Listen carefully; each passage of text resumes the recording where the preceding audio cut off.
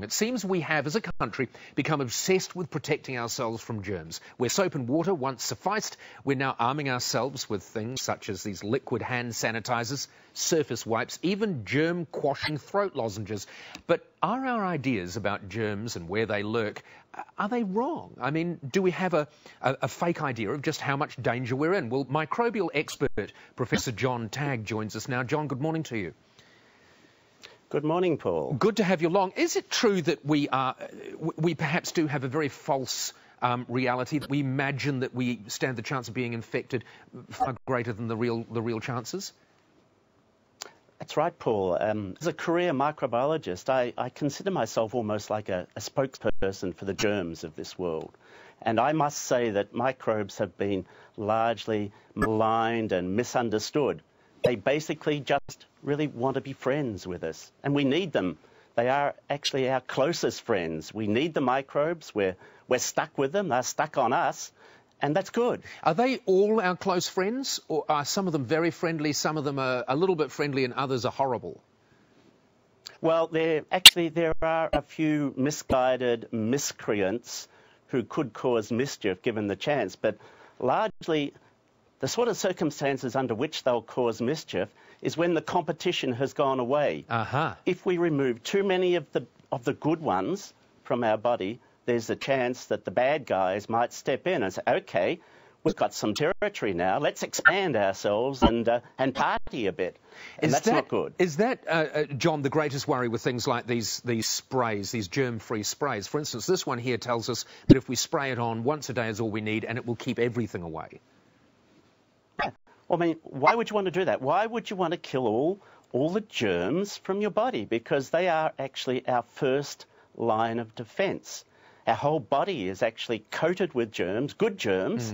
If we remove the good germs by dousing ourselves with these antibacterials, then there's a greater opportunity, really, for the few bad guys to come in and start to cause havoc. Has this become a real problem for young children? Because you have a school of thought in parenting that you do have to protect your children with these extremely sanitary conditions, as opposed to the school of thought that says let them go and eat dirt.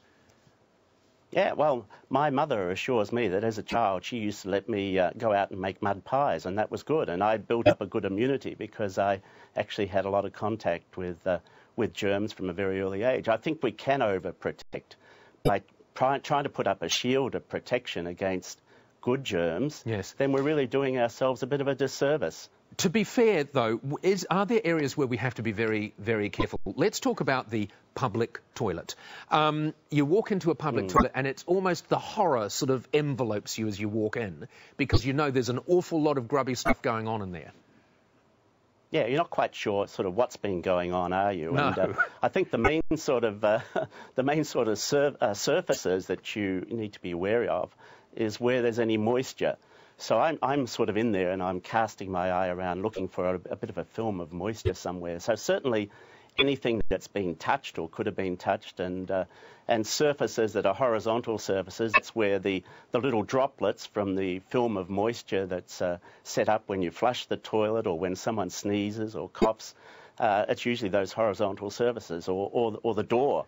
I mean, as the door is a real worry, isn't it? Leave the cubicle. Yeah. You're trying to find out. Now, can I open the door with my elbow? No, I can't. Haven't worked out how to do that. And everyone else has opened the door with their bottoms. Problem areas. Yeah, I know. Someone told me once. Developed interesting techniques. Yeah, someone told me once that one of the cleanest places in a public toilet was the actual toilet seat. Sometimes yes, because some of those surfaces they're very smooth. They're very they're not good habitats, if you like, for microbes to actually multiply in, so they can settle there, but they don't do well. So what then, in a sentence, is the message for people who are, if they're not already obsessed, becoming obsessed with hygiene products? I think the message that I would like viewers really to be comfortable with is that germs, and I sort of cringe a bit at the term germ, it's sort of a bit deprecating really, to microorganisms. Microorganisms are good, overwhelmingly good. We really couldn't have a good life on Earth without microorganisms. That's in the environment and also associated with our body. We need them there. At the moment of birth, we are germ-free, but that's the only time in our life, at that moment of birth, where we have no microbes. And really, what you want to do is build up a good population of safe microorganisms. Now, essentially what mum and the relatives are doing are trying to seed baby with the microorganisms. So they're spitting on baby, they're kissing, well, they're not really spitting, they're kissing baby. And doing that are implanting baby with their germs, and that's good. Yes. So, yeah. Brilliant, brilliant. John, I thank you very much for joining us. That's fantastic. Professor John Tagg, microbial expert. Wouldn't that be great? To be a microbial expert. And he's what a fantastic expert he is too. So hirsute and interesting. Fantastic. Very